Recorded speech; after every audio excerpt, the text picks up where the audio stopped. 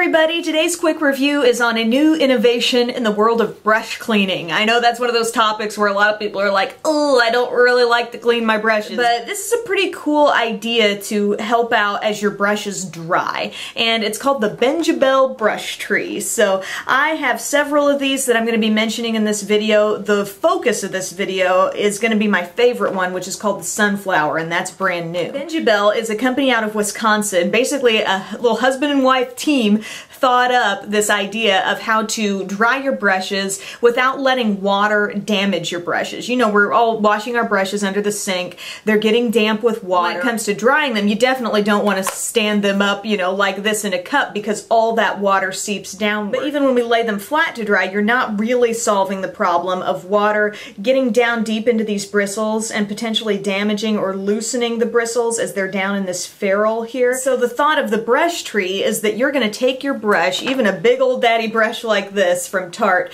you're going to stick it up in the brush tree. It's going to hold it in this upside down manner so water is going in one direction, and that's down, and that's away from the inner workings of your brush right here. I got started with the brush tree by a viewer named Susan who contacted me and said, you know, this brush tree is a really amazing thing. I want to send you one. She sent me the original Benjabelle brush tree. They all go together the same way. You've got two base pieces here.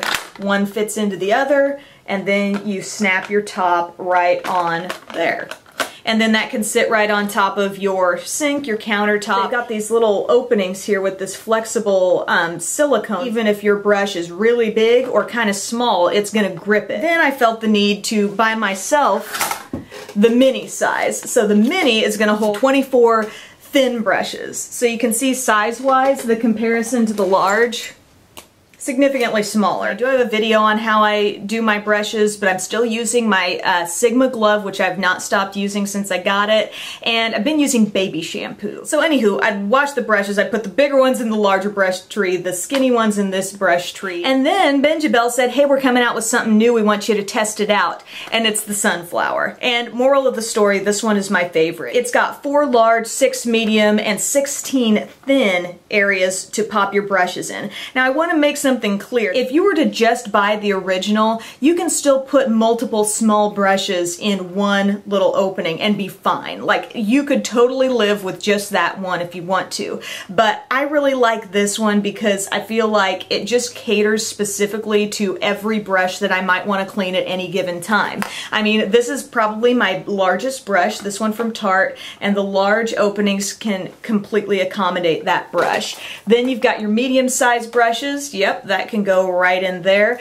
And then if I've got a real skinny eye brush, you've got little clusters in here that work for those kinds of brushes as well, and they hang straight down. The one thing you will notice is if you do try to put a smaller brush in a larger opening, it kind of pokes out sideways like that. No big deal, but like I said, this is just kind of cool because it caters to everything. And typically when I'm washing brushes, I'm washing a bunch of different sizes, you know. And it also does keep them all hanging separate as opposed to washing a buttload of brushes and then you've got them all like laying on a towel, some on top of the other. You know, they've all got their little airspace to dry out. Another thing, a little accessory that I've got here is the spinner, which your brush tree, any size brush tree can sit in, and that'll sit on my sink and then I can turn it around. I don't see the spinner as an absolute essential item. Like if you were to get a brush tree, I don't think you must have the spinner, but I do kind of like it because I have this brush tree sitting out in my guest bathroom sink a lot, and Cupcake loves to jump up there and get at the sink anytime it's in use. This adds a bit more weight to the base of my brush tree, and she is very unlikely to knock it over that way. I believe my brushes dry faster when they're hanging in this as opposed to when they're laying flat. And I've used the Sigma Dry and Shape, and for me that thing is practically like a Turby Twist for your brushes. It will squeeze your brush, you put it in the little elastic loop, and I feel like it gets an initial amount of moisture out of the brush, but ultimately I think the brush needs to be open to the air to really get dry, especially those very dense brushes. The original size is a fine option because, like I said, even small brushes can work in the larger spaces. I don't see the mini as being as important because it's only going to fit your small ones, not your large ones. And then this one's my favorite because it's just easy. Chances are when I'm cleaning my brushes, this is going to accommodate everything that I'm washing. I hope this was useful. Let me know if you have any questions, and have a great day. Bye.